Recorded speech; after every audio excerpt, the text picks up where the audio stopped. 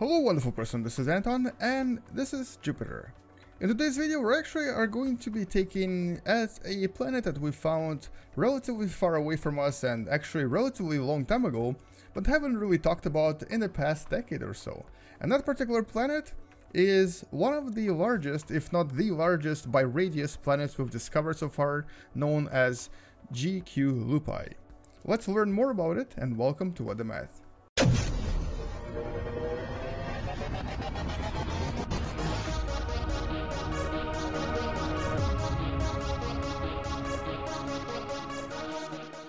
So, at a distance of about 500 light years from us lies a relatively young and relatively beautiful star that's a little bit less massive than our own sun.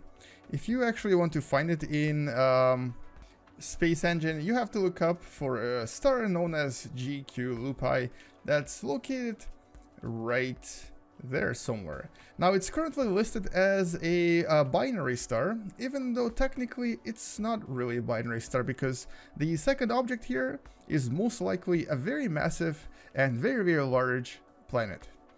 This is at a distance of 453 light years from us, and we're going to zoom to that star just to take a look at it.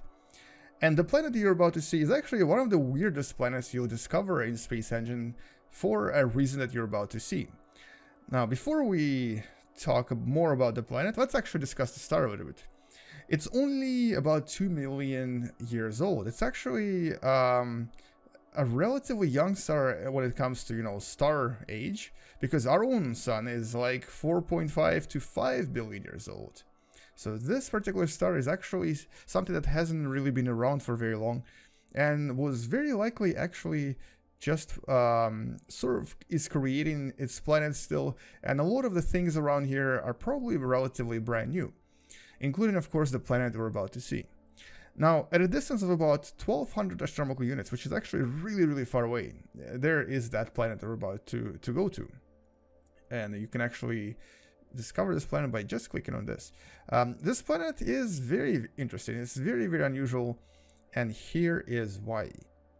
Oh, and by the way, 1200 astronomical units is pretty much about 40 times farther away than essentially Pluto from the sun. So that's really far. But anyway, so here is what this planet looks like, and here is why it's kind of strange. And this is GQ Lupi b. Notice how it's not really round, it's like egg-shaped or potato-shaped. And as you can probably guess, it's because it's currently spinning really fast. Now, in reality, we don't really know if this particular planet is shaped this way, but in Space Engine it is, and that makes it even bigger than we would imagine it is in real life.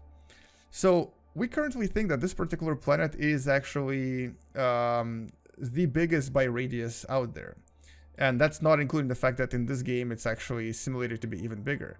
But what we do know about this particular planet is that, first of all, it's actually relatively warm here. We think that the temperature on the surface is basically similar to a temperature on a typical brown dwarf, so about 2,500 degrees. That's pretty hot. That's basically the temperature where most things will kind of melt. Now, because this is a very massive planet, we also think that maybe, just maybe, this would actually classify as a brown dwarf. But at the same time, because it's created around a star, it's probably actually a planet. It's a planetary body that is just tremendously massive and tremendously big. Let's actually see if I can maybe come closer to it, just to kind of see what this egg looks like if you actually land on its surface. Although chances are there's really no surface except for maybe some upper atmosphere here. Now, we actually discovered this object really long time ago. This was one of the first planets, exoplanets, discovered by what's known as direct optical observation. In other words, we were just kind of looking at things, and then we saw this planet. And this was back in 2005. This is like, what, a decade now, and we basically haven't really learned anything new about this object, mostly because we don't really see it very well anymore. And essentially, this is kind of what the upper atmosphere here looks like. There's no ground, unfortunately. And if you actually wanted to look at the star that we saw before, it is right there, super tiny. It's basically barely giving off any light to us. So most of the heat on this particular object is actually from within. It's sort of heating itself up through various things like fusing deuterium and such. So a very unusual, very strange, very, very, very large planet. And just to show you how big it is, we're going to go into Universe Sandbox and we're going to place this next to our planet Earth. Now here we are in our own solar system. There's the Sun, there's Jupiter. And before I place this in our solar system next to our planet Earth, let's actually compare GQ Lupi b to our own Jupiter. So from the observation back in 2005, we discovered that this particular object was about 3 times the radius of Jupiter. Essentially, it's 3 times bigger in size. Mass, we don't really know, but size-wise, it is really, really big. This is how big it is. And that's ridiculously large. This is actually something that we didn't expect from such an object at such far away distance, because we haven't really seen that many unusual objects at such a distance from the parent star. Here is what it's like in comparison to our own Sun. It's actually, yeah, it is smaller, it is less massive, but it's comparable. It's about 3 times smaller than our Sun. Now, if we replace this next to Earth, it's going to look a little bit scarier. Mostly because Earth is going to be completely overshadowed by this tremendous giant.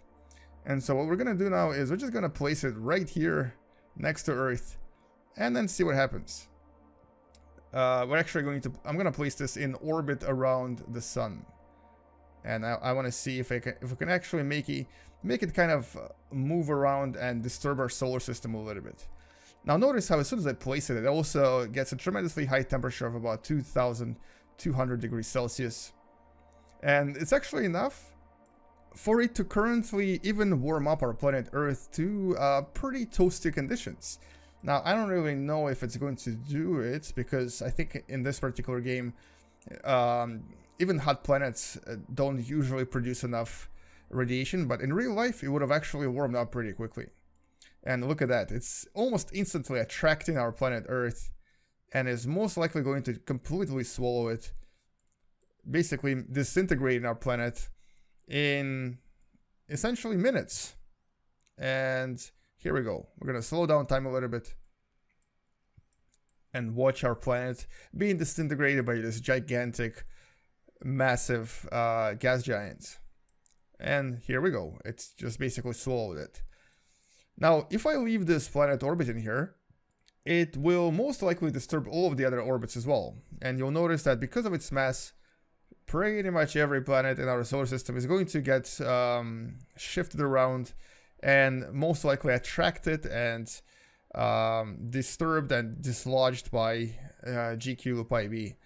Vesta has already been affected by it, and all of these other planets will most likely shift their orbits. So you can see that because of its size and because of its mass, pretty much everything starts being completely reshuffled around. And with time, it's very likely that, oh yeah, Mars has now become, or temporarily has become a moon of GQ Lupi b. But yeah, if you were to wait long enough, it would most likely either kick everything out of our solar system, or a lot of things will get kicked out of the solar system, or it would create a completely new balance, with some of the planets acquiring a completely new sort of orbit and create a very new sort of pattern of orbits, where some things will probably end up being swallowed by the Sun or by GQ Lupi, or some things will probably end up being kicked out of the solar system. But this is how powerful, in terms of the mass, and I guess in terms of just the gravitational effects, this planet is.